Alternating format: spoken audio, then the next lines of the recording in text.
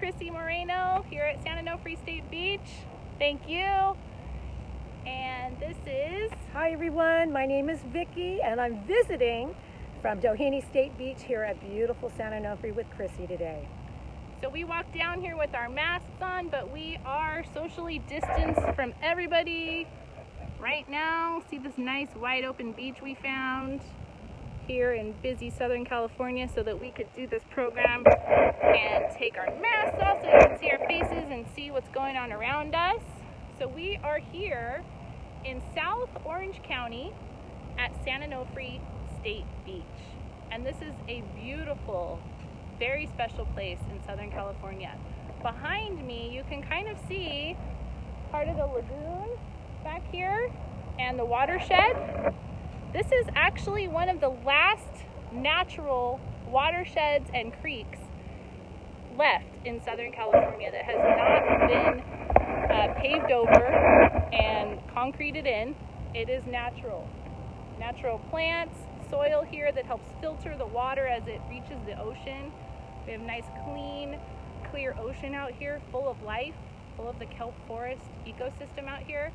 And it's because of this natural watershed we have behind us. We have migrating birds that visit this watershed and lots of natural treasures and unnatural that we're going to find today. And Vicki's going to tell you more about that. So thank you for joining us. And as Cryssie said, we're at this beautiful place where Orange County and San Diego County meet. And you can see it's not too crowded. It's a beautiful place for you to visit, and you're hopefully all enjoying visiting it with us today.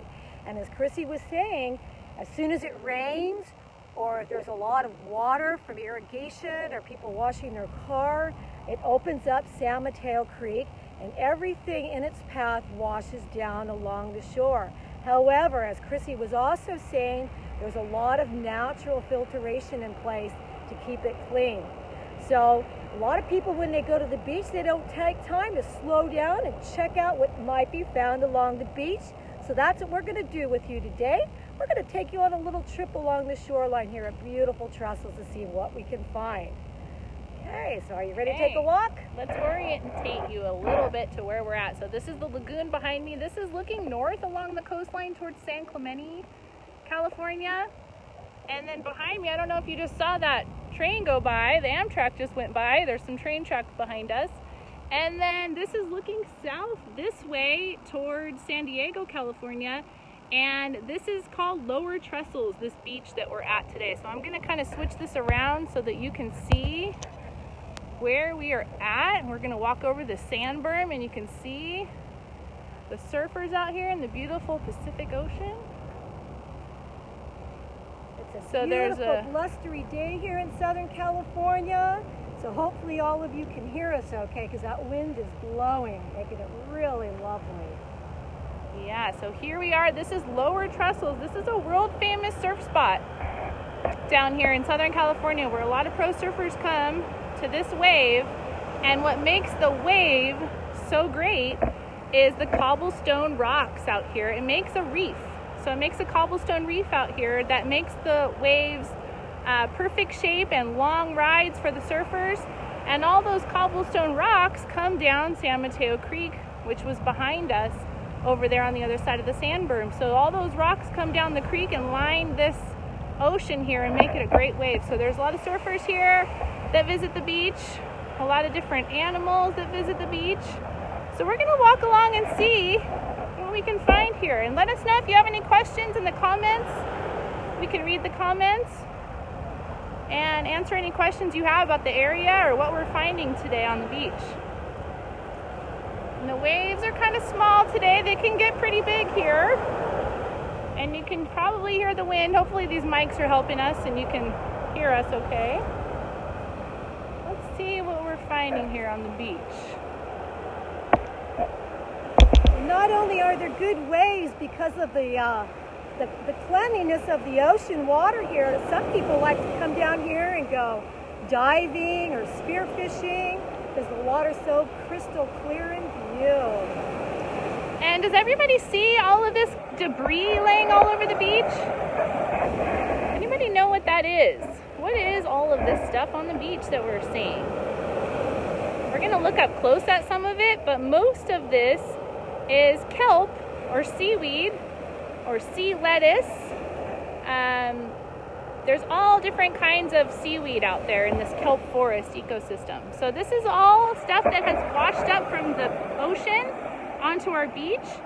And this kelp forest is actually really important because it provides a home, a habitat for the animals out in the ocean, but it also, when it falls to the ocean floor, provides nutrients as well. So the whole ecosystem is very important out here in the ocean. So this is all kelp laying along the beach here and seaweed, but we're going to find some cool stuff in it. So let's look. I think I found something here. Let me pick it up and see what it is.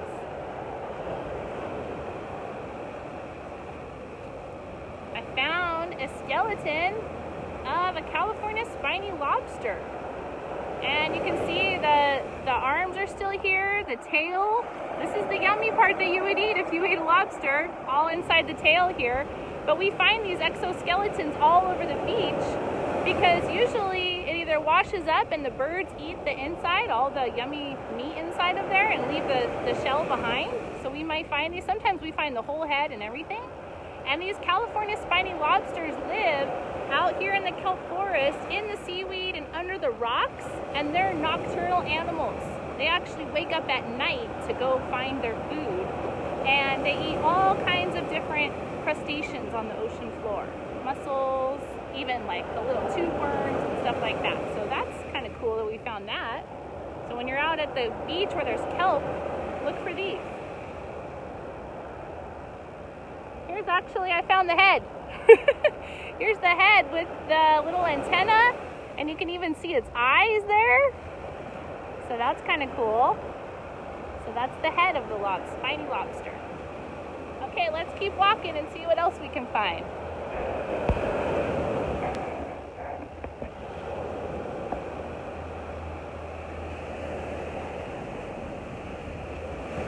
Whoa. Speaking of kelp, I found something. Found something else here. Here is some kelp and the holdfast. So this is the part of the kelp, the seaweed, that attaches to the ocean floor. So this holdfast attaches to the rocks on the bottom of the ocean, and this kelp grows up all the way up to the surface of the ocean. It can grow hundreds of feet. And it kind of looks like roots, right? It's not roots, but it kind of acts as roots as it anchors the plant to the bottom of the ocean.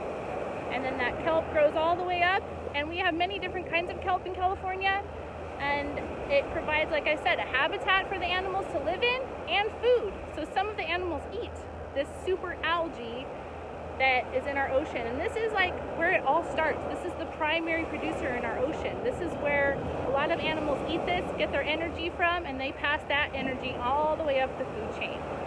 So this is where it all starts here, this kelp and holdfast. So these are kind of neat to find. Sometimes you can find little brittle stars in here too. Let's see what else we find. Let's keep walking. Turn this around.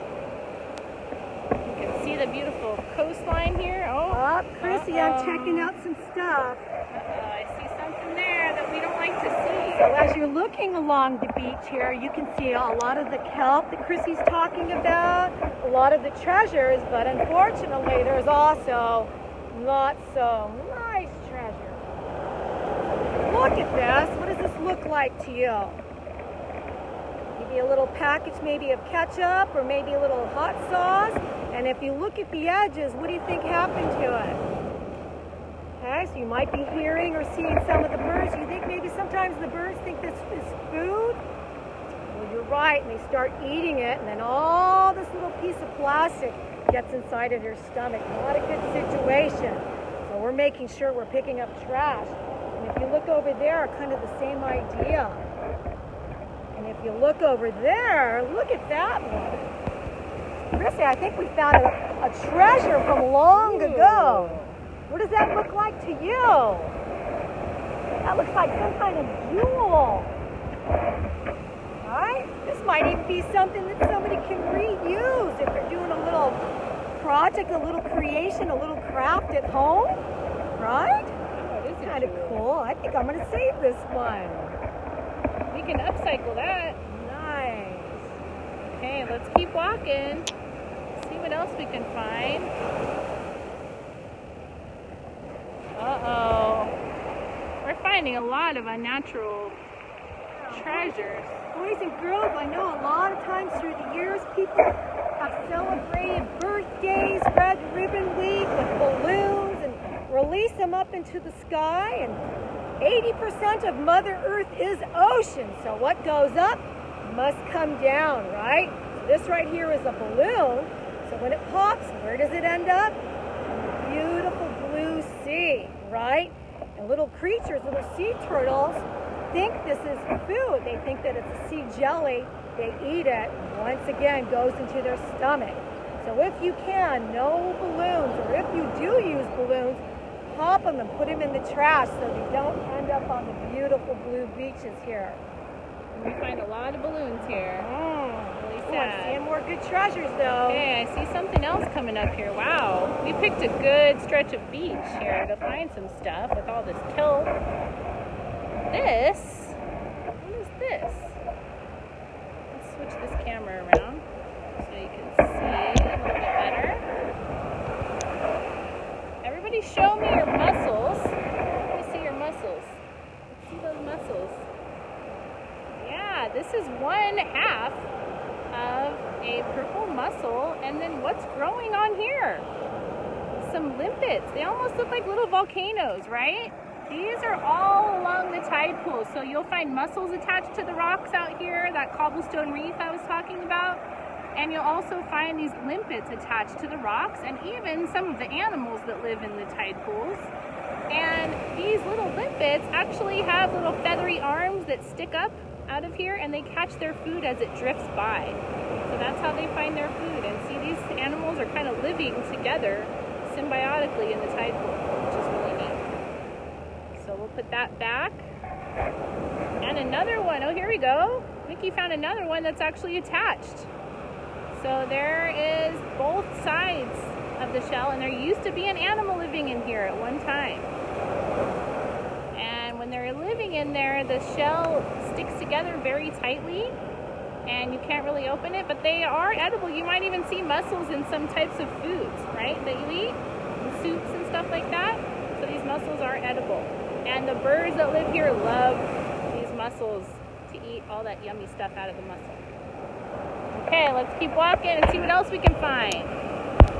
Let us know where you're coming in from too, where you are joining us on your virtual campout from. Hope you're having fun today on our virtual campout with California State Parks. Okay, we found... Oh, right, here we go. I got another stringy thing, right? And I talked about the balloons and the animals eating them. But this would be a really dangerous thing for the animals. You know, I have fingers, you have fingers, right? And I'm able to manipulate.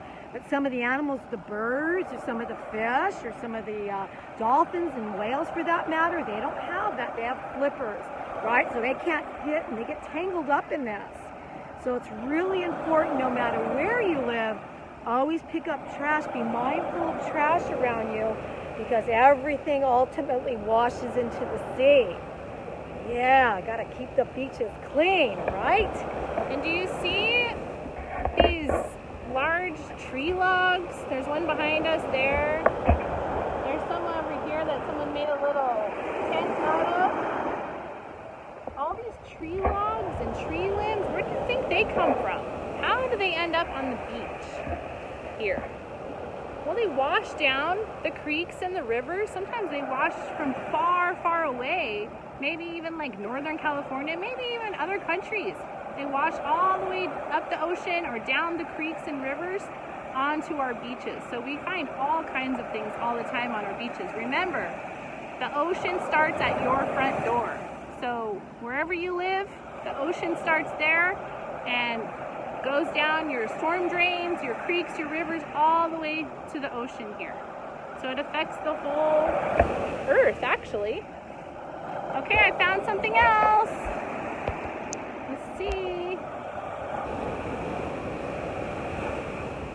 what this is. This is kind of cool looking. Wow, it's very shiny and iridescent.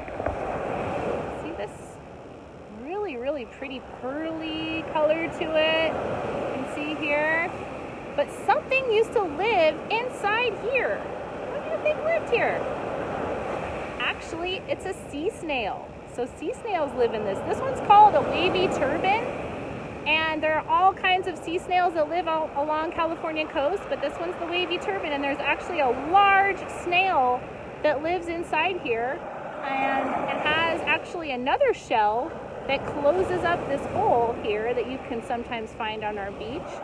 And that holds in anything, kind of protects it from predators, but also holds in moisture inside the snail and kind of helps protect it, because you know snails kind of hide out in their shells, right?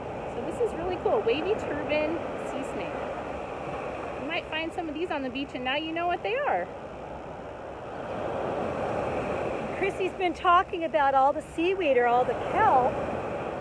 And the sea snails, that's their favorite food. That's what they like to eat. Lo and behold, if they're climbing and sliming about and they come across this thing, does it kind of look like that thing if you couldn't see very good? But we know, right, Cryssie, this isn't seaweed, this is styrofoam, right? And this lives in the ocean forever. It will never decompose.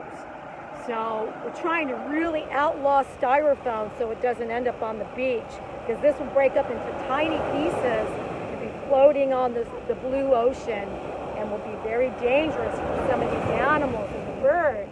Yep, that's for sure. A lot of the trash looks like food to these animals. It does. To the birds, to the fish, to the jellyfish, the whales. The whales eat plankton, right? They eat tons and tons of plankton every day. And plastic never goes away. It only breaks down into smaller and smaller pieces. So all those tiny pieces floating around in the ocean can go into a whale like plankton does. Now, boys and girls, look at this thing. Cryssie and I both do beach cleanups, and people come and volunteer and help clean the beach. And sometimes they find this, right? Natural or unnatural? What are you saying? It's a bird feather, right? So it would be something naturally occurring that we would leave on the beach. So the birds, like maybe your dogs and your cats, they shed their fur. And the birds, when they shake about, their feathers go a-flying and they decorated the beaches. So you can see, maybe mixed up in the kelp, along with the natural treasures, you're seeing feathers and things like that, evidence of wildlife. Yep, nice to actually see a lot of feathers here. Let's look at the kelp a little bit better, a little more up close. You can see feathers in there. You can see those lobster shells and crab shells. All of that actually contributes to the natural ecosystem, and it's actually okay to leave on the beach. Now let's do one more shot of our beautiful ocean here.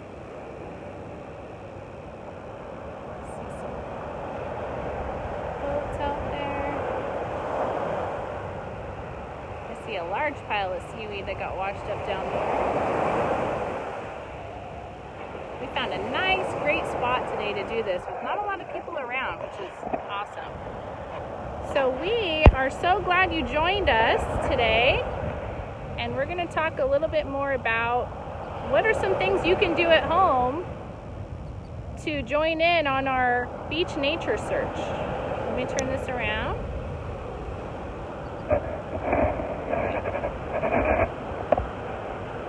So Cryssie was talking about some of the clubhouses, so to speak, with some of the driftwood and the pieces of wood. That might be a fun thing to do at home.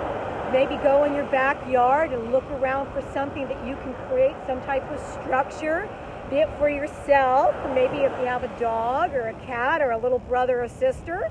That might be a fun activity.